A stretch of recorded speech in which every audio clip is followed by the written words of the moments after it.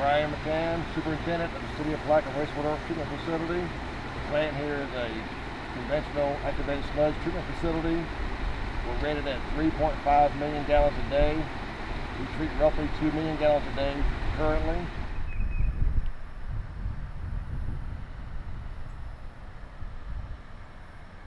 The universal blower pack seemed to fit what we was looking for. We brought those in, and it's really done a good job for us. Our goal with universal EE-PACs was to get better efficiency in our plant and also to save some money on electrical consumption. We were roughly spending $115,000 to $120,000 a year for electricity. We was hoping to see a 15% decrease with universal EE-PACs, and we actually are seeing a 20 to 25% reduction in electrical use. It's really done a good job for us, and it's better than we anticipated. It's saving the city a lot of money each year.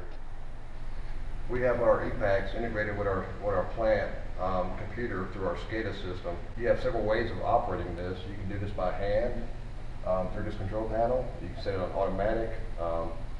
We actually run ours through set points on our dissolved oxygen.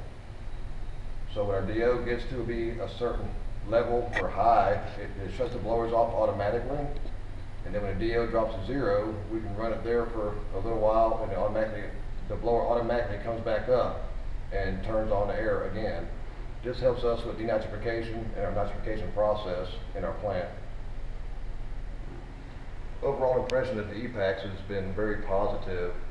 I can say during construction, during the upgrades phase of the construction project, we was down to 1 aeration basin instead of 2, and we had a weather event came in which put us at close to plant capacity.